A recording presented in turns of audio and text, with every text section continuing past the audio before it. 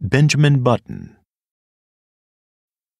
The Roger Buttons held an enviable position, both social and financial, in antebellum Baltimore. They were related to the This family and the That family, which, as every Southerner knew, entitled them to membership in that enormous peerage which largely populated the Confederacy. This was their first experience with the charming old custom of having babies. Mr. Button was naturally nervous. He hoped it would be a boy, so that he could be sent to Yale College in Connecticut, at which institution Mr. Button himself had been known for 4 years by the somewhat obvious nickname of Cuff. On the September morning consecrated to the enormous event, he arose nervously at 6 o'clock, dressed himself, adjusted an impeccable stock, and hurried forth through the streets of Baltimore to the hospital, to determine whether the darkness of the night had borne in new life upon its bosom. When he was approximately 100 yards from the Maryland Private Hospital for Ladies and Gentlemen, he saw Dr. Keene, the family physician, descending the front steps, rubbing his hands together with a washing movement, as all doctors are required to do by the unwritten ethics of their profession. Mr. Roger Button, the president of Roger Button & Co., Wholesale Hardware, began to run toward Dr. Keene with much less dignity than was expected from a Southern gentleman of that picturesque period. "Dr. Keene!" he called. "Oh, Dr. Keene!" The doctor heard him, faced around, and stood waiting, a curious expression settling on his harsh, medicinal face as Mr. Button drew near. "What happened?" demanded Mr. Button, as he came up in a gasping rush. "What was it? How is she? A boy? Who is it? What?" "Talk sense," said Dr. Keene sharply. He appeared somewhat irritated. "Is the child born?" begged Mr. Button. Dr. Keene frowned. "Why, yes, I suppose so, after a fashion." Again he threw a curious glance at Mr. Button. "Is my wife all right?" "Yes." "Is it a boy or a girl?" "Here now," cried Dr. Keene in a perfect passion of irritation. "I'll ask you to go and see for yourself. Outrageous!" He snapped the last word out in almost one syllable. Then he turned away, muttering, "Do you imagine a case like this will help my professional reputation? One more would ruin me, ruin anybody." "What's the matter?" demanded Mr. Button, appalled. "Triplets?"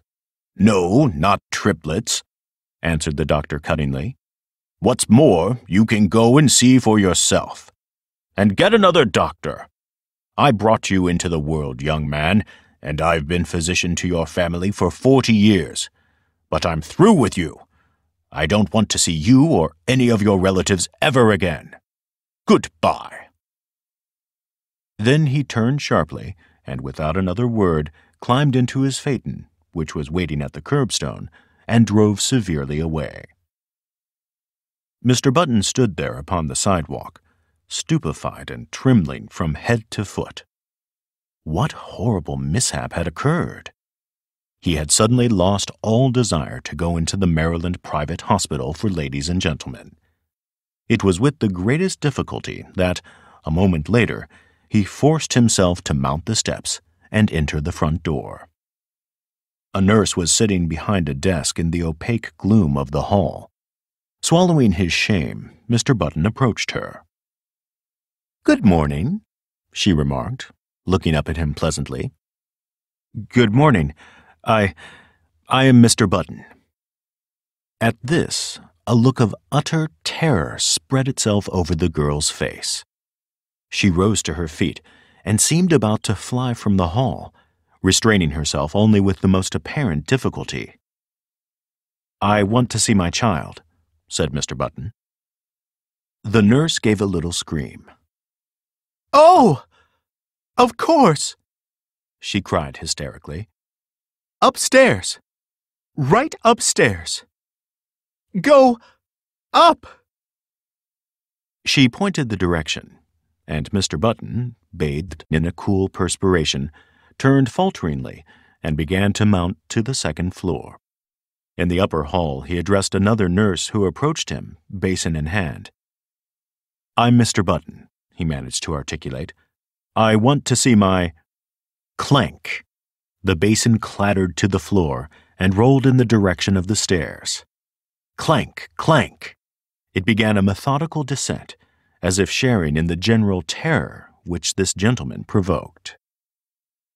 The nurse regained control of herself and threw Mr. Button a look of hearty contempt. "All right, Mr. Button," she agreed in a hushed voice. "Very well. But if you knew what state it's put us all in this morning. It's perfectly outrageous. The hospital will never have the ghost of a reputation after— Hurry!" he cried hoarsely. "I can't stand this." "Come this way, then, Mr. Button." He dragged himself after her. At the end of a long hall, they reached a room from which proceeded a variety of howls. Indeed, a room which, in later parlance, would have been known as the crying room. They entered. Ranged around the walls were half a dozen white enameled rolling cribs, each with a tag tied at the head.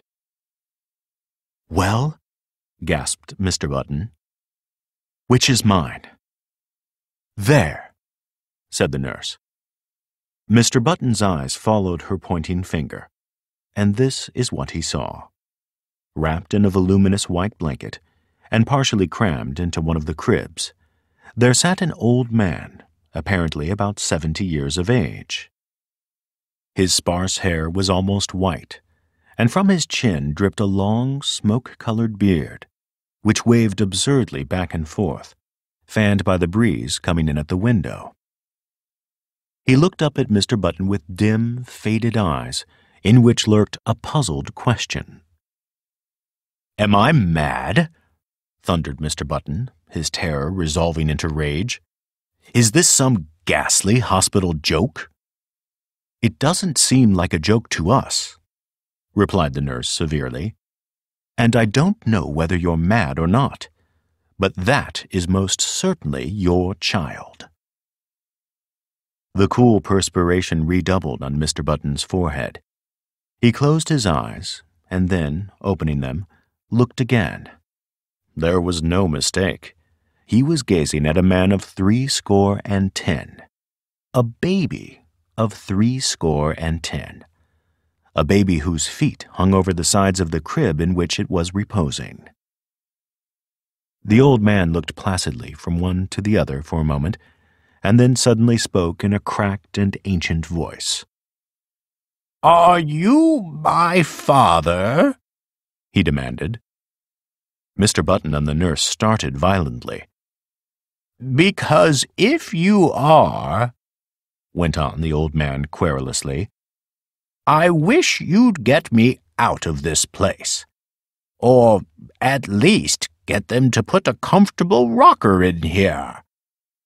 "Where in God's name did you come from? Who are you?" burst out Mr. Button frantically. "I can't tell you exactly who I am," replied the querulous whine, "because I've only been born a few hours. But my last name is certainly Button." "You lie! You're an impostor!" The old man turned wearily to the nurse. "Nice way to welcome a newborn child," he complained in a weak voice. "Tell him he's wrong, why don't you?" "You're wrong, Mr. Button," said the nurse severely. "This is your child, and you'll have to make the best of it." Even after the new addition to the Button family had had his hair cut short and then dyed to a sparse, unnatural black, had had his face shaved so close that it glistened, and had been attired in small boy clothes made to order by a flabbergasted tailor, It was impossible for Mr. Button to ignore the fact that his son was a poor excuse for a first family baby. Despite his aged stoop, Benjamin Button, for it was by this name they called him, was 5 feet 8 inches tall. His clothes did not conceal this, nor did the clipping and dyeing of his eyebrows disguise the fact that the eyes underneath were faded and watery and tired. But Mr. Button persisted in his unwavering purpose. Benjamin was a baby, and a baby he should remain. At first he declared that if Benjamin didn't like warm milk, he could go without food altogether, but he was finally prevailed upon to allow his son bread and butter, and even oatmeal by way of a compromise.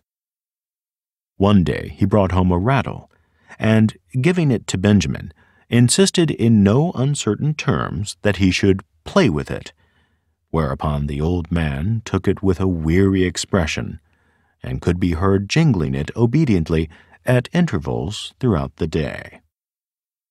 There can be no doubt, though, that the rattle bored him, and that he found other and more soothing amusements when he was left alone. For instance, Mr. Button discovered one day that during the preceding week he had smoked more cigars than ever before, a phenomenon which was explained a few days later when, entering the nursery unexpectedly, he found the room full of faint blue haze, and Benjamin, with a guilty expression on his face, trying to conceal the butt of a dark Havana. This, of course, called for a severe spanking, but Mr. Button found that he could not bring himself to administer it. He merely warned his son that he would stunt his growth. Nevertheless, he persisted in his attitude. He brought home lead soldiers. He brought toy trains.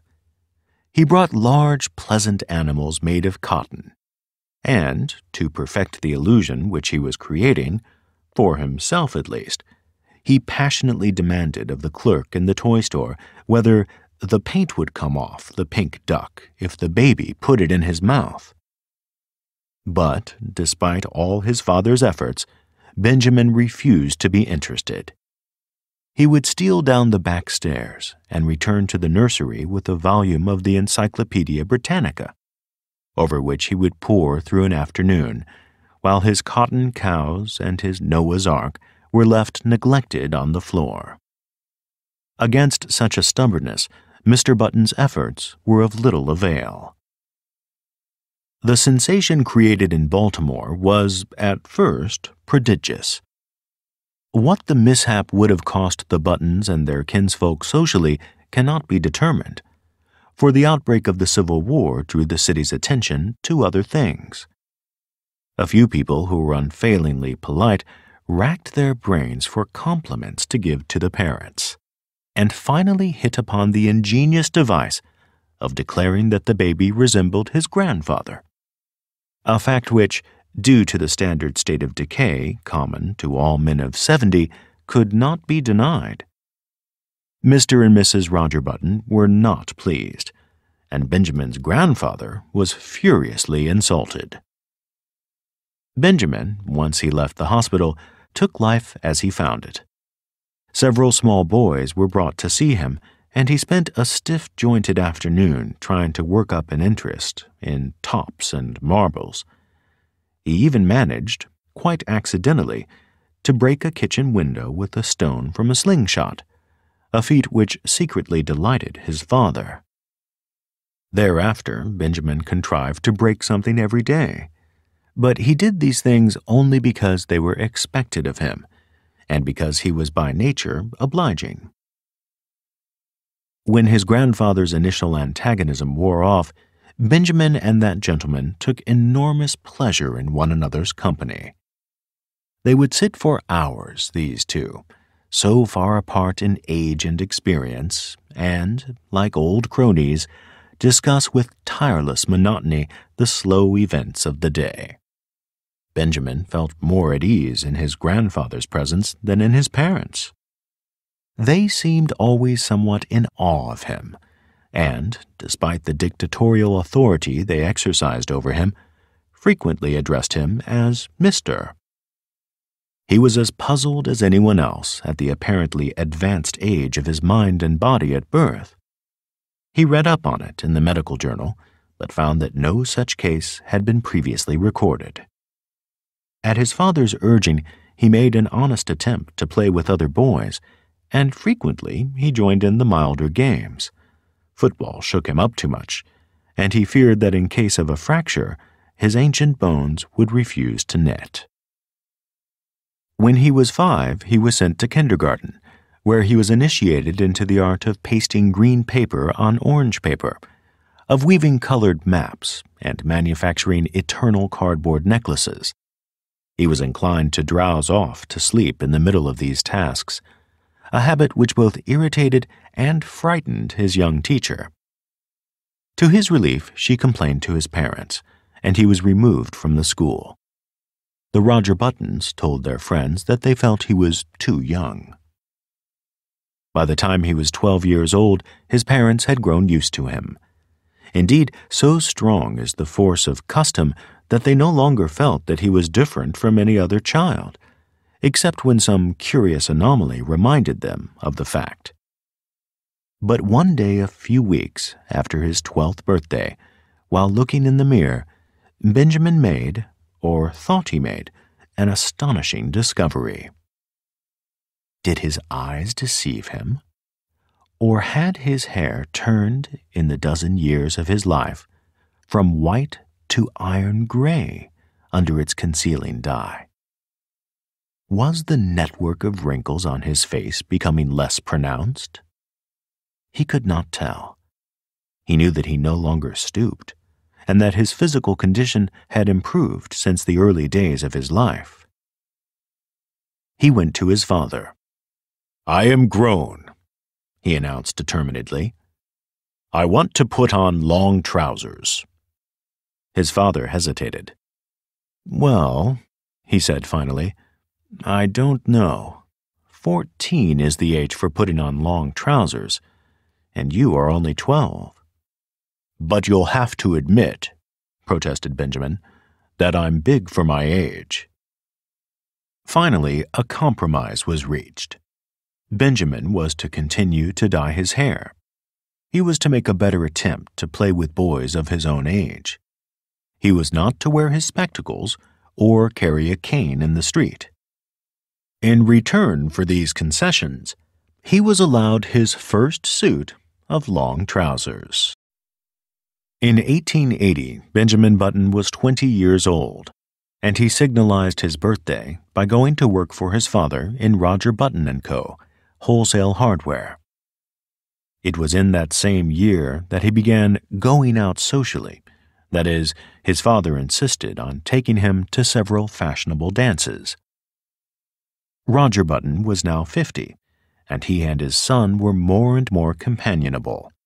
In fact, since Benjamin had ceased to dye his hair, which was still grayish, they appeared about the same age, and could have passed for brothers. One night in August, they got into the phaeton attired in their full-dress suits, and drove out to a dance at the Shevlins' country house, situated just outside of Baltimore. It was a gorgeous evening. A full moon drenched the road to the lusterless color of platinum, and late-blooming harvest flowers breathed into the motionless air aromas that were like low, half-heard laughter. The open country, carpeted for rods around with bright wheat, was translucent as in the day. It was almost impossible not to be affected by the sheer beauty of the sky. Almost. "There's a great future in the dry goods business," Roger Button was saying. He was not a spiritual man. His aesthetic sense was rudimentary. "Old fellows like me can't learn new tricks," he observed profoundly. "It's you youngsters with energy and vitality that have the great future before you." Far up the road, the lights of the Shevlins' country house drifted into view, and presently there was a sighing sound that crept persistently toward them. It might have been the fine plaint of violins, or the rustle of the silver wheat under the moon. They pulled up behind a handsome brougham, whose passengers were disembarking at the door. A lady got out, then an elderly gentleman, then another young lady, beautiful as sin. Benjamin started.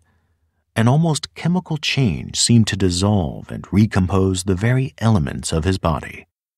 A rigor passed over him. Blood rose into his cheeks, his forehead, and there was a steady thumping in his ears. It was first love. The girl was slender and frail, with hair that was ashen under the moon and honey-colored under the sputtering gas lamps of the porch. Over her shoulders was thrown a Spanish mantilla of softest yellow, butterflied in black. Her feet were glittering buttons at the hem of her bustled dress. Roger Button leaned over to his son. "That," he said, "is young Hildegard Moncrief, the daughter of General Moncrief." They approached a group of which Miss Moncrief was the center. Reared in the old tradition, she curtsied low before Benjamin. Yes, he might have a dance. He thanked her and walked away, staggered away. The interval until the time for his turn should arrive dragged itself out interminably. He stood close to the wall, silent, inscrutable, watching with murderous eyes the young bloods of Baltimore as they eddied around Hildegard Moncrief, passionate admiration in their faces. How obnoxious they seemed to Benjamin, how intolerably rosy. Their curling brown whiskers aroused in him a feeling equivalent to indigestion. But when his own time came, and he drifted with her out upon the changing floor to the music of the latest waltz from Paris, his jealousies and anxieties melted from him like a mantle of snow. Blind with enchantment, he felt that life was just beginning. When, 6 months later, the engagement of Miss Hildegard Moncrief to Mr. Benjamin Button was made known, I say made known, for General Moncrief declared he would rather fall upon his sword than announce it. The excitement in Baltimore society reached a feverish pitch. The almost forgotten story of Benjamin's birth was remembered and sent out upon the winds of scandal in picaresque and incredible forms. The Sunday supplements of the New York papers played up the case with fascinating sketches which showed the head of Benjamin Button attached to a fish, to a snake, and, finally, to a body of solid brass. He became known, journalistically, as the Mystery Man of Maryland, but the true story, as is usually the case, had a very small circulation. In vain, Mr. Roger Button published his son's birth certificate in large type in the Baltimore Blaze. No one believed it. You had only to look at Benjamin and see. On the part of the two people most concerned, there was no wavering. So many of the stories about her fiancé were false that Hildegard refused stubbornly to believe even the true one.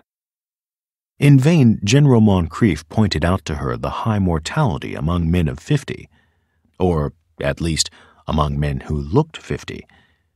In vain he told her of the instability of the wholesale hardware business.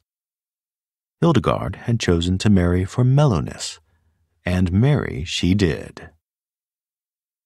In one particular, at least, the friends of Hildegard Moncrief were mistaken. The wholesale hardware business prospered amazingly. In the 15 years between Benjamin Button's marriage in 1880 and his father's retirement in 1895, the family fortune was doubled, and this was due largely to the younger member of the firm. Needless to say, Baltimore eventually received the couple to its bosom. Even old General Moncrief became reconciled to his son-in-law when Benjamin gave him the money to bring out his History of the Civil War in 20 volumes, which had been refused by 9 prominent publishers. In Benjamin himself, 15 years had wrought many changes. It seemed to him that the blood flowed with new vigor through his veins. It began to be a pleasure to rise in the morning, to walk with an active step along the busy, sunny street, to work untiringly with his shipments of hammers and his cargoes of nails.